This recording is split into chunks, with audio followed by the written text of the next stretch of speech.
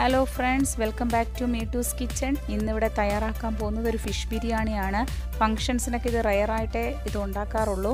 അപ്പോൾ നിങ്ങൾക്ക് ഈ വീഡിയോ കണ്ടു കഴിയുമ്പോൾ ഈസി ആയിട്ട് ഫിഷ് ബിരിയാണി തയ്യാറാക്കാൻ പറ്റുന്നതാണ്. ഇതിന് വേണ്ടുന്ന ഇൻഗ്രീഡിയൻസ് നമുക്ക് നോക്കാം.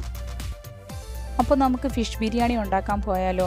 അത്യാവശ്യം മുള്ളില്ലാത്ത ഏത് മീൻ വേണമെങ്കിലും നിങ്ങൾക്ക് യൂസ് ചെയ്യാവുന്നതാണ്. ഞാനിവിടെ എടുത്തിരിക്കുന്നത് ആവോലിയാണ്. ഈ മീൻ ആദ്യം നമുക്കൊന്ന് മാരിനേറ്റ് ചെയ്ത് വെക്കാൻ വേണ്ടി ഒരു ബൗളിലേക്ക് 2 ടേബിൾ സ്പൂൺ മുളക് പൊടി, 1/2 ടീസ്പൂൺ മഞ്ഞൾപ്പൊടി, 1/4 ടീസ്പൂൺ കുരുമുളക് പൊടി, 1/4 ടീസ്പൂൺ തന്നെ garam masala, 1 table spoon ginger garlic paste, 2 ചുവന്നുള്ളി ചതച്ചത്, ആവശ്യത്തിന് ഉപ്പ്, 1 ടേബിൾ സ്പൂൺ വിനീഗർ.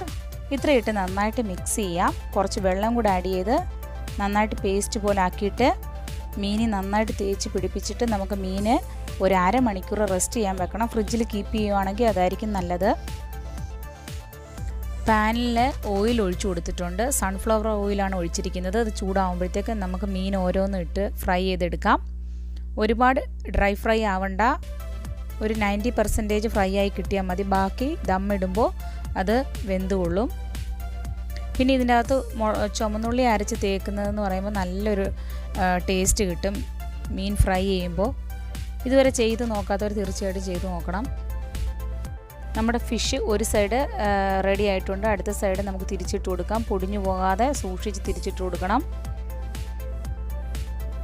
ഇപ്പോൾ നമ്മുടെ മീൻ റെഡിയായി കിട്ടിയിട്ടുണ്ട്. നമുക്ക് ഒരു പ്ലേറ്റിലോട്ട് മാറ്റാം.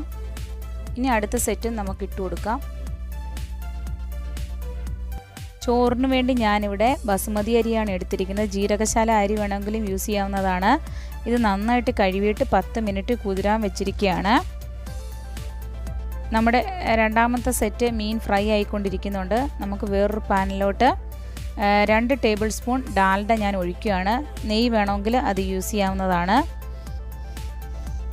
ഇതിലേക്ക് 5 ഗ്രാമ്പു ഇടുന്നുണ്ട്, ഒരു ബേ ലീഫ് ഇടുന്നുണ്ട്,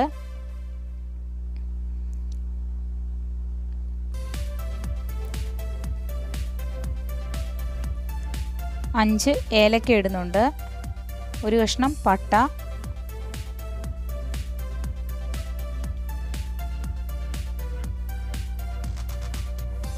നന്നായിട്ട് ഇളക്കി കൊടുക്കാം. ഇതിലേക്ക് ഇത്രയും സവാള ഇടുന്നുണ്ട്. അതൊന്ന് ഇളക്കി കൊടുക്കാം. ഈ ഗ്ലാസ്സിനാണ് ഞാൻ അരി എടുത്തിരിക്കുന്നത്, 3 ഗ്ലാസ്. ഇതിലേക്ക് ഈ ഗ്ലാസിൻ്റെ 4.5 ഗ്ലാസ് വെള്ളം ആഡ് ചെയ്യണം. ഇതിലേക്ക് നമ്മൾ ആവശ്യത്തിനുള്ള ഉപ്പ് ഇട്ട് കൊടുക്കാം. ഒരു ഉപ്പ് ഇച്ചിരി മുന്നിട്ട് നിൽക്കണം. നമ്മൾ ഇളക്കി ടേസ്റ്റ് ചെയ്ത് നോക്കുമ്പോൾ 3 ഗ്ലാസ് അരിക്ക് 4.5 ഗ്ലാസ് വെള്ളമാണ് എടുത്തിരിക്കുന്നത്. നന്നായിട്ട് തിളച്ചതിന് ശേഷം മാത്രമേ അരി ഇടാവൂ. വെള്ളം നന്നായിട്ട് തിളച്ച് വന്നിട്ടുണ്ട്. ഇതിലേക്ക് അരി ഇട്ട് കൊടുക്കുകയാണ്. ഊറ്റിയെടുത്ത് അരി ഇട്ട് കൊടുക്കുകയാണ്. ഇനി അടച്ചു വെക്കാം. അവിടെ ഇരുന്ന് വേവുന്ന സമയം കൊണ്ട് നമുക്ക് മീൻ ഫ്രൈ ചെയ്തതിൽ നിന്ന് കുറച്ച് ഓയിൽ ഒഴിക്കുന്നുണ്ട്. അതിൻ്റെ ആ ഫ്ലേവർ നഷ്ടപ്പെട്ടു പോകാതിരിക്കാൻ വേണ്ടി മാത്രമാണ് അത്ര ഒഴിക്കുന്നത്. ബാക്കി 3 ടേബിൾ സ്പൂൺ ഡാൽഡ ഒഴിക്കുന്നുണ്ട്. ഇതിലേക്ക് 4 മീഡിയം സൈസ് സവാള ചോപ്പ് ചെയ്ത് വെച്ചിരിക്കുന്ന ആഡ് ചെയ്യുകയാണ്. 4 മീഡിയം സൈസ് സവാളയുണ്ട്. നന്നായിട്ട് ഇളക്കി കൊടുക്കാം. പെട്ടെന്ന് വഴന്ന് കിട്ടാൻ വേണ്ടി ഈ സമയത്ത് ഇച്ചിരി ഉപ്പ് ആഡ് ചെയ്യാം. 10 അല്ലി വെളുത്തുള്ളി ചതച്ചത് ഇട്ട് കൊടുക്കാം. ഒരു 3 കഷ്ണം ഇഞ്ചി ചതച്ചത് ഇട്ട് കൊടുക്കാം. നന്നായിട്ട് ചതച്ചെടുക്കണം. വെളുത്തുള്ളി അത്യാവശ്യം വലിപ്പമുള്ളതായിരുന്നു. ഇതിലേക്ക് നമുക്ക് 7 പച്ചമുളക് ചതച്ചത് ഇടണം. അത്യാവശ്യം ഇച്ചിരി എരിവുള്ള ബിരിയാണിയാണ്. നിങ്ങൾക്ക് ഇത്ര എരിവ് വേണ്ടെങ്കിൽ പച്ചമുളകിൻ്റെ എണ്ണം കുറയ്ക്കാവുന്നതാണ്.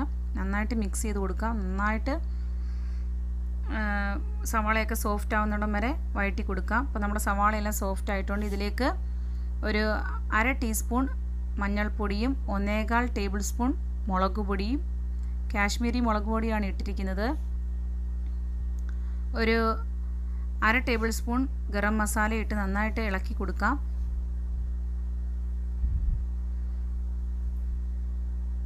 നന്നായിട്ട് ഇളക്കി കൊടുക്കുക. അതിൻ്റെ പച്ചമണം മാറുന്നിടം വരെ.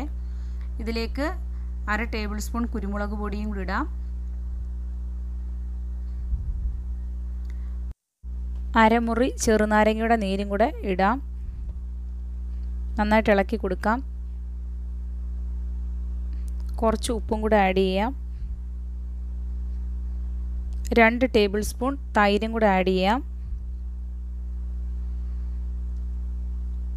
നന്നായിട്ട് മിക്സ് ചെയ്ത് കൊടുത്തതിന് ശേഷം ഇതിലേക്ക് 1 ടീസ്പൂൺ ഡാൽഡ ഒഴിക്കുകയാണ്. ഈ സമയത്ത് നെയ്യ് ഉണ്ടെങ്കിൽ അത് യൂസ് ചെയ്യാം നിങ്ങളുടെ കയ്യിൽ.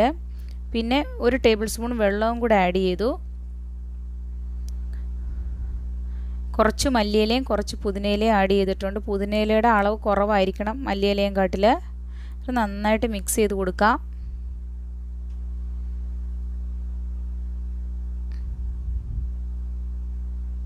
ഒരു ടേബിൾ സ്പൂൺ വെള്ളം ആഡ് ചെയ്തായിരുന്നു നമ്മൾ. ഇതിലേക്ക് മീൻ ഓരോന്നും ഇട്ട് കൊടുക്കാം.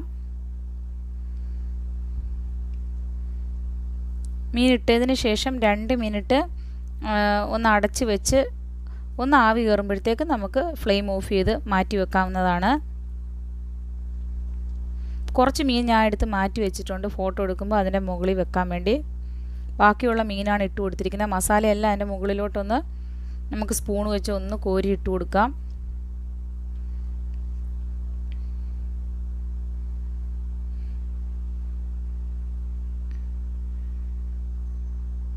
നമുക്ക് അടച്ചു വെച്ചിട്ട് അങ്ങോട്ട് മാറ്റി വെക്കാം. ഇതിൻ്റെ ഇടയ്ക്ക് നിങ്ങൾ ചോറൊന്ന് ഇളക്കി കൊടുക്കാൻ മറക്കരുത്. ഞാൻ ഇളക്കി കൊടുത്തിട്ടുണ്ടായിരുന്നു. ഇപ്പം നമ്മുടെ വെള്ളം എല്ലാം വറ്റി വന്നിട്ടുണ്ട്.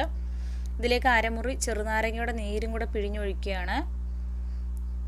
90% ചോറ് വെന്തിട്ടുണ്ട്. ഇനി ബാക്കി ദമ്മിടുമ്പോൾ വെന്തോളും. ഇതിലേക്ക് ഇടാൻ വേണ്ടി നമ്മൾ കാഷ്യൂനട്ട് കിസ്മിസും ഫ്രൈ ചെയ്തെടുക്കുകയാണ്. ജസ്റ്റ് ഒരു ഗോൾഡൻ ബ്രൗൺ ആകുമ്പോഴത്തേക്ക് നമുക്ക് എടുത്ത് മാറ്റാം. കരിഞ്ഞു പോകാതെ നോക്കിക്കോണം.